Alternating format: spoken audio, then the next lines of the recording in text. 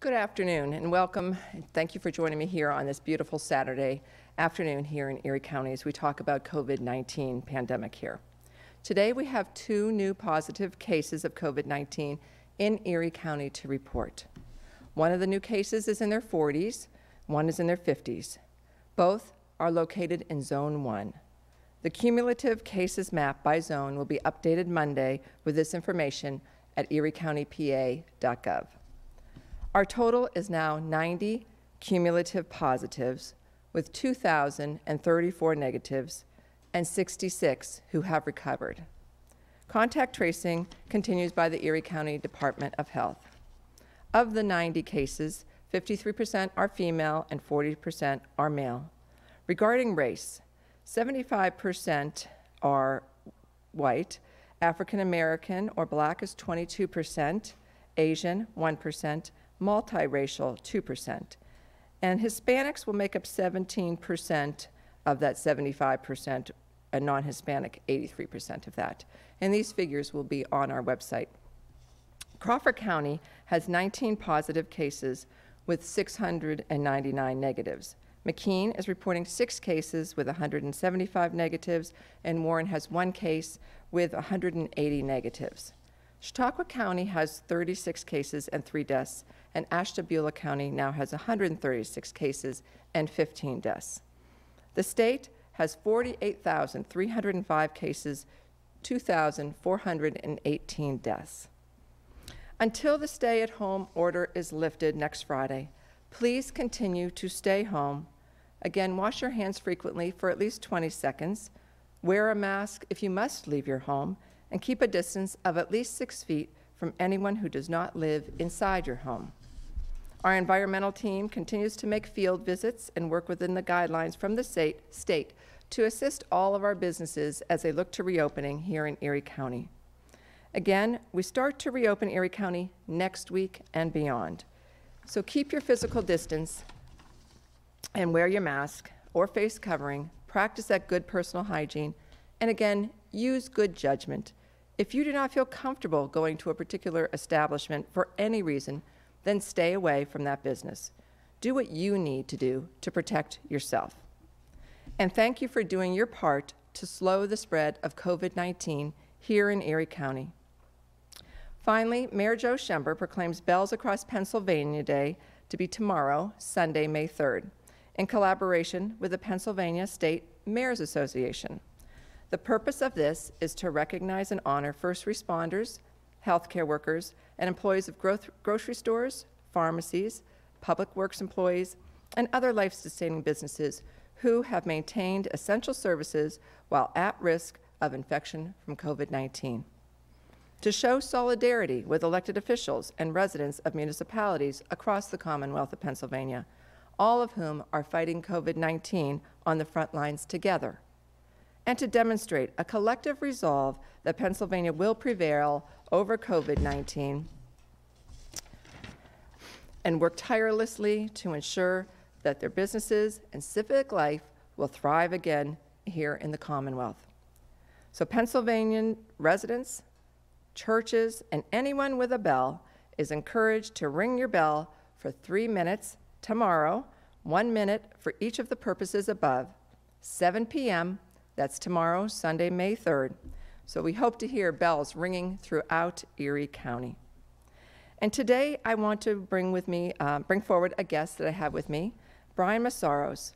Brian's normal job is the Assistant Emergency Management Coordinator in Erie County government, but during this COVID crisis, he has the title of Logistics Section Chief, and he's going to talk about masks. And so Brian is joining us now. Thank you, Brian. Thank you, County Executive. Good afternoon. I'd like to provide an update on personal protective equipment, or PPE, and how it's been distributed to ensure the safety and protection of our first responders throughout Erie County during the COVID-19 pandemic. Before COVID-19 entered Erie County, the Erie County Department of Public Safety and the Erie County Department of Health had a small stockpile of N95 masks.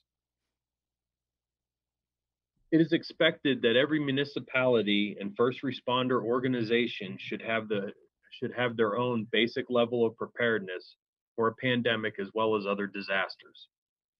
Pennsylvania Title 35, the Emergency Management Services Act, requires all boroughs, townships, and cities to have their own emergency management program and to follow the same requirements set forth by the National Incident Management System, or NIMS. When local first responders have resource needs, they are to report those needs to their local emergency management program. It is the responsibility of that emergency management program to provide those resources by any means that they can, such as on-hand inventory, mutual aid, rental, donations, or through commercial vendors. If the municipal emergency management program is unable to provide for those needs, then a resource request is submitted to the county emergency management program. If the county is unable to fill the request gets elevated to the state. If the state cannot fill the request, it gets forwarded to the federal government. We receive PPE from the federal and state stockpiles as well as county inventory, and we distribute it to our local first responders, hospitals, and long-term care facilities such as nursing homes. Specifically, the Erie County Department of Public Safety Emergency Management Division distributed to our first responders 30,009 N95 masks, 2,227 gowns for fire and EMS, 1,435 face shields, and 13,941 surgical masks.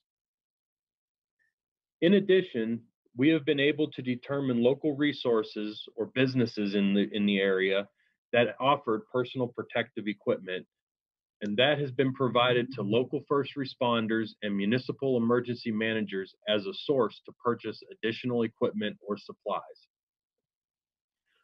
On March 17th, the County Emergency Management Division made an initial push to transportable EMS agencies of 25 N95 masks, 10 gowns, and 24 face shields to each agency. The N95 masks came directly out of the county inventory.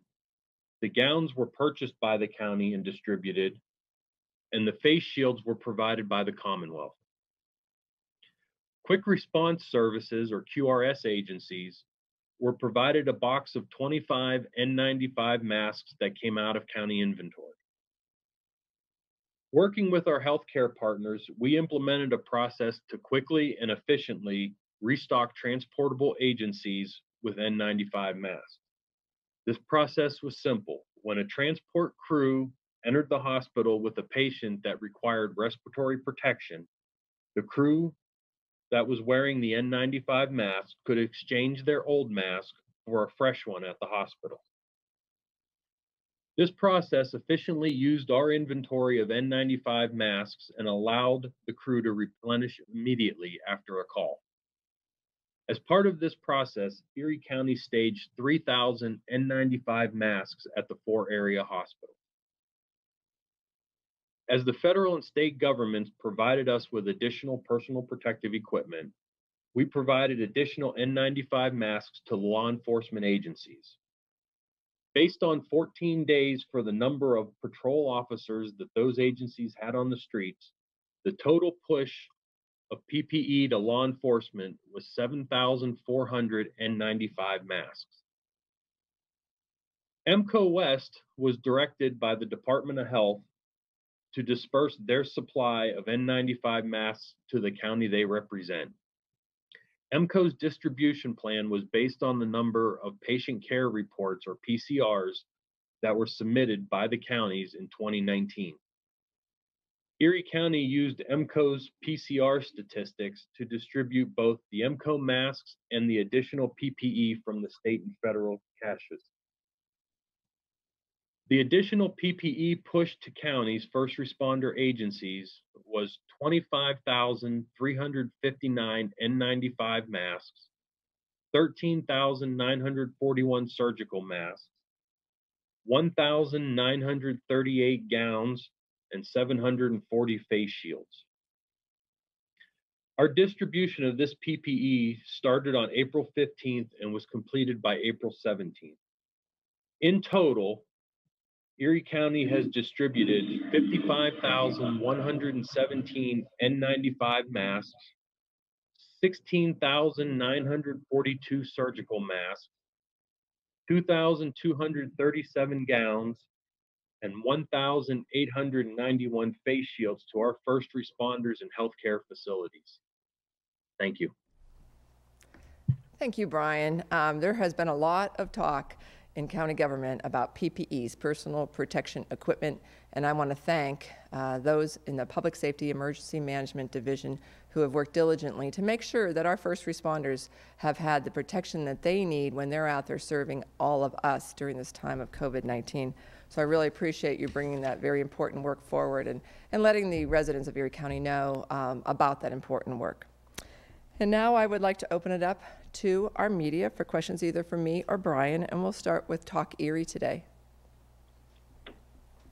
Good afternoon, Kathy. It's Joel Natale. Thanks for the question. I'd like to just follow up on what Brian reported. Is there any obligation on first responders and law enforcement to report back to emergency management regarding their inventories? I guess the numbers in a vacuum don't mean a whole lot to a layperson. I mean, they sound like a lot, but if they're all depleted, then that's a problem. Do we have any idea what kind of percentages of remaining N95s are in stores at individual law enforcement and first responder agencies and so on? We do not here at the county. Those agencies, they're supposed to report those totals to their emergency management coordinators in their municipalities. And we have been, since this started, for our information and to pass along to the Commonwealth of Pennsylvania, a report from those emergency management agencies, basically asking them not necessarily what they had in stock, but were they getting into a situation to where it was going to become critical soon so we could start planning, if they needed another push. And, that's the process that needs to be followed. Can you break it down for me just so that I understand? Let's take the city of Erie. Who would be in charge of that management part, and what is the communication flow back to you and the state? In the city of Erie, their emergency management coordinator is Fire Chief Joe Walco. We do have conversations with Chief Walco, and we ask for emails, just hey, updating us on what your current status is. Has anything changed? During this pandemic, we've asked them, are any of your firefighters or city personnel, are they in quarantine? Are they in isolation? Do you have any personnel needs, equipment needs? Just reach out to us and just let us know so we can notify the state and get a total picture of where our municipalities are and what kind of state of readiness they're in. I appreciate that explanation. Thank you, Brian. No problem. Thank you, Joel. Jet TV. Yeah, hi, Kathy. It's Samir. This is also for Brian. So just taking a look at the beginning of when this COVID-19 pandemic started, how prepared was Erie County for this? Well, it's kind of hard to judge. We looked at, day to day and what we had to handle day-to-day problems and disasters. And we noticed real quickly at the county that if this did expand to, great proportions, that, we really wouldn't have enough. And that's why, we took out of our stock to push to those agencies to begin with and worked with the hospital to be able to replenish those masks for them so we wouldn't get to that crisis point. So we could maintain a stock, maintain a flow, allow them to, give them a little bit of masks to begin with to stock. And then hopefully they would never go below that 25 masks that we provided because it would be, replaced at the hospitals. Thanks. Thank you. Erie Times News. Yes, hello, Kathy. This is Ron Leonardi. Kathy, you mentioned yesterday that you expect to see a spike in COVID cases once we transition to the yellow phase starting next week. Do you fear that a lot of residents may kind of view that upgraded yellow phase as a reason to relax the social distancing and masking measures that they have adhered to for the past month and a half? We certainly feel that people will be out a lot more and around each other a lot more than they have been. And we know that when people do start to go out again, we need to have the masks on, and we need to keep our social distancing, our 6 feet away, and continue to wash our hands often. And it maybe will feel more relaxed to people. So I think there will be a certain percentage of people who will relax the efforts they've been making, and that really concerns us. And of course, just people being together more will make it more possible that COVID will spread. But I also think we have something on the other side of the spectrum, and I've talked to a few of those people who are just terrified of this. Maybe they have some underlying health condition, and I've tried to calm people down and say, as long as you're doing the right thing, and if you don't feel comfortable ever in a situation, then just don't go there. Don't go in that store. Wait till you can go till an early morning hour or a late evening hour. When you can have less people there, or whatever it is in the situation that you feel uncomfortable, just remove yourself from that. And so it's going to be up to each one of us to protect ourselves, but also by wearing our mask, as I always say, we're protecting everyone else. So I do agree, though, that people will probably get more lax, and that's where the concern will be. Erie News Now. Hi, Kathy and Brian. This is Jonathan Skinner. This is for Brian, but Kathy, of course, feel free as well. What's sort of you all's reaction right now to the bill that requires the idea of COVID-positive people to go to all law enforcement agencies, passing in the state Senate, and sort of being on the way to the House right now? What's your reaction, and are you all preparing for that in any kind of way if it does eventually pass both? Well, obviously, if it passes the House and is signed by the governor, because there's that piece that has to happen too, we would abide by that, and it wouldn't be that difficult for us.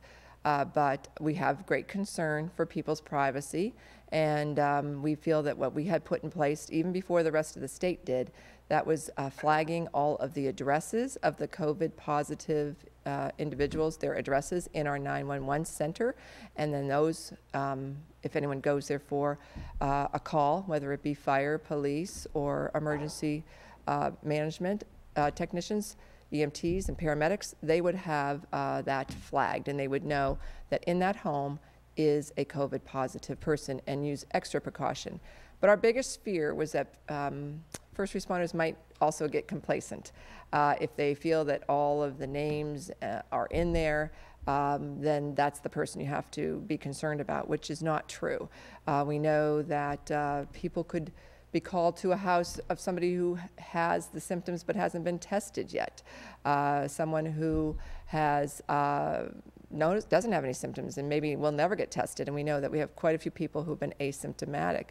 And so we've told our first responders, you should respond to every home as if there may be a COVID positive person in there. And the other thing is, if you have the name and you have Mary Smith and Joe Smith living in the house, and Mary Smith is the positive and Joe comes to the door, very likely the other person who's been living together with that person may also be positive and may never have been tested. So it gives people, I think, too much of a false sense of security. And it also, in my opinion, really makes it difficult to keep people's privacy protected. And that's something we feel very strongly about too. Thank you. Talk Erie? Yes, Kathy, the child care issue is coming back up again via questions, and I thought this was pretty poignant.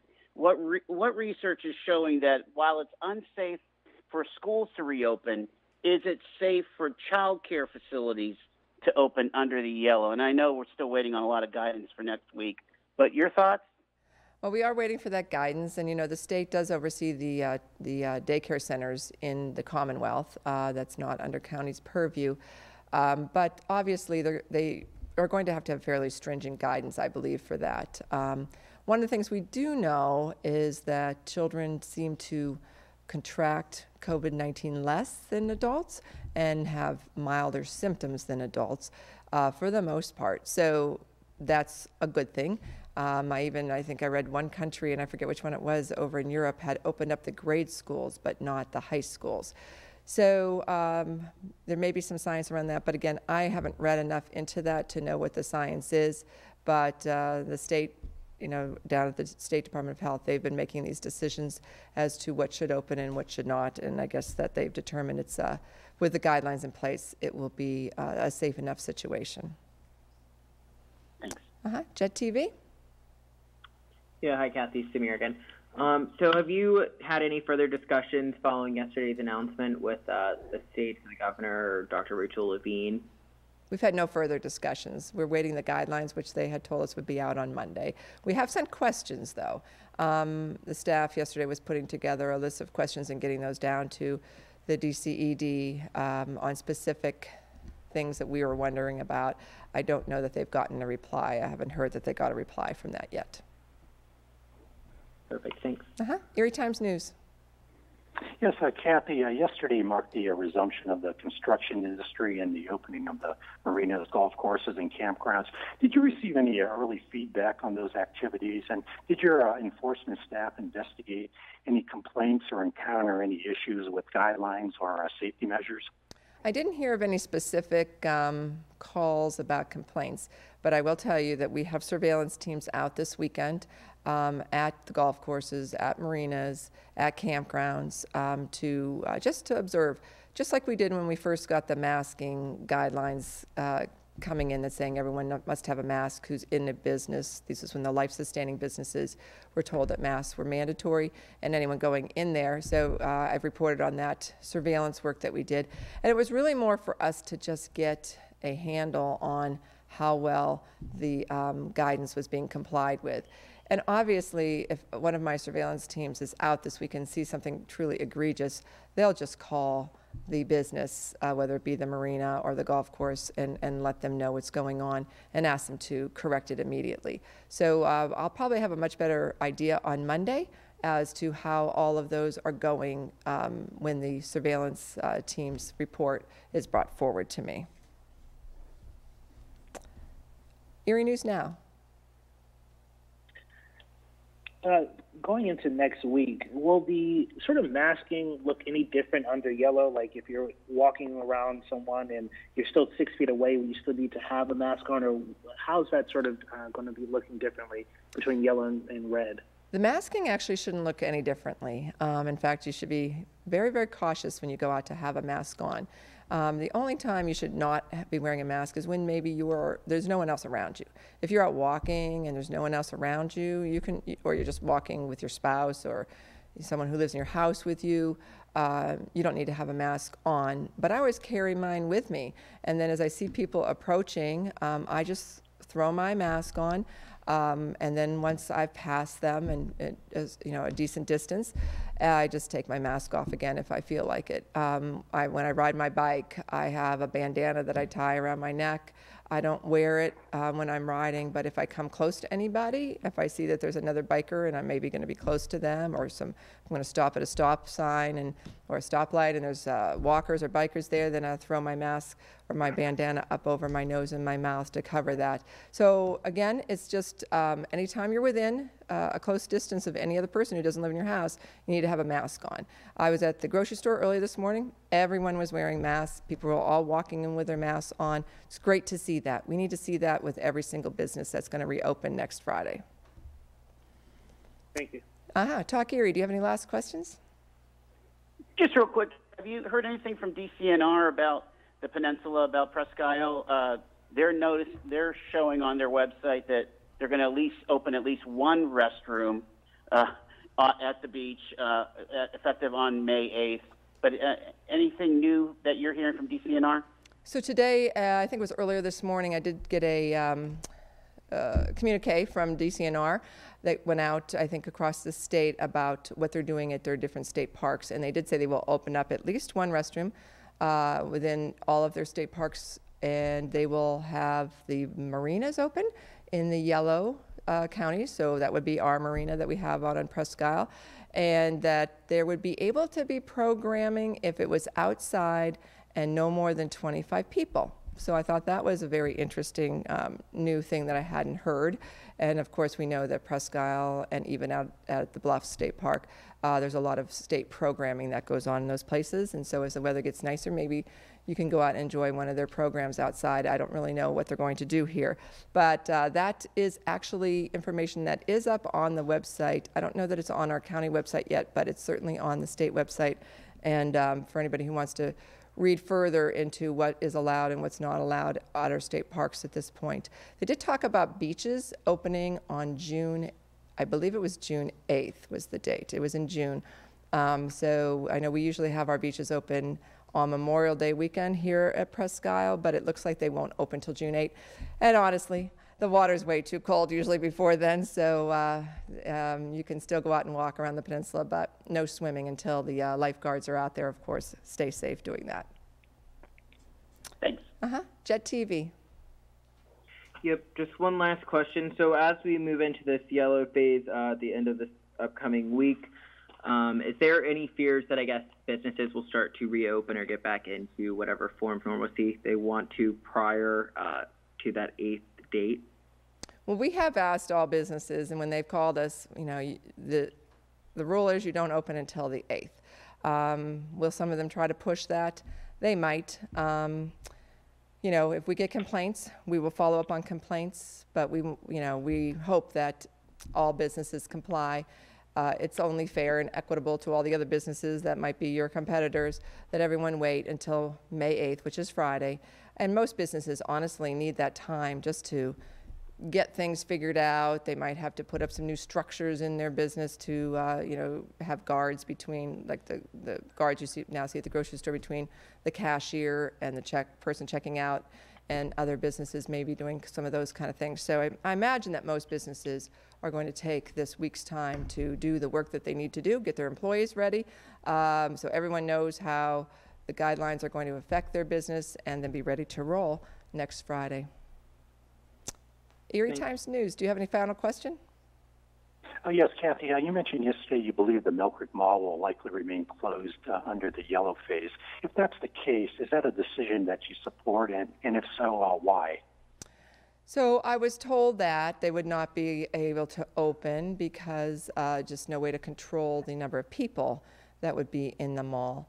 And that is a concern, obviously. The mall can hold a lot of people. It's got a lot of square footage, but I was concerned when I did watch one report on one of the TV news stations a few weeks ago from the owner of the mall, who said they wouldn't be requiring people to wear masks coming into the mall. Something like that is very, very concerning to me, because everyone should be requiring masks on any place that's outside of people's homes.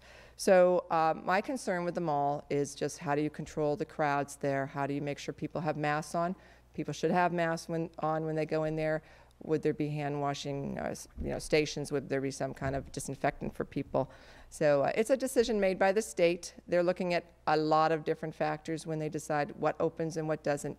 But I know that some of these bigger entities, even theaters, for example, are not opening. So hopefully we can do really well in the yellow phase, and everyone can help us get through this yellow phase successfully, and we can get to the green phase when pretty much everything, I guess, would open back up. Although I think there'll still be limits on gatherings to more than 25 people, but there'll still be some limits. So I ask everyone to please help us get there, and help us by wearing your mask and by staying at least 6 feet away from people and using good personal hygiene. Erie News Now, do you have a final question? Yeah, just one more, Kathy. Quest Lab has started doing antibody testing in our area for individuals who think they might have a mild case. Will that data, if it shows that more people have been exposed to the virus in our area, be shared with public health officials? You know, I'm not really sure about that, so I don't have a good answer for you, but I'll try to get one for next week. I'm not really aware of what they're doing and in enough detail, and I'm not an expert when it comes to these antibody tests. They're fairly new, but I'll try to get an answer for you for next week. Thank you. Appreciate it. Well, I want to thank Brian Massaros again for joining me and explaining to everyone about our personal protection equipment program, and how we've really been trying to make sure that all the people on the front lines, our first responders, our people who are working at our hospitals have the equipment that they need to keep them safe while they're out there protecting all of us.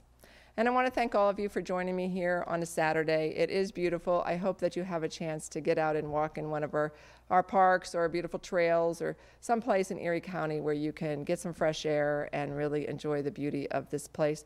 But while you're out there, wear your mask, stay at least 6 feet away from anyone else that you encounter while you're out. And when you get back home, make sure you wash your hands thoroughly for 20 seconds and use hand sanitizer if you have it as soon as you get in your car. And in the meantime, please stay home as much as you can, and please stay safe. And lastly, please stay calm.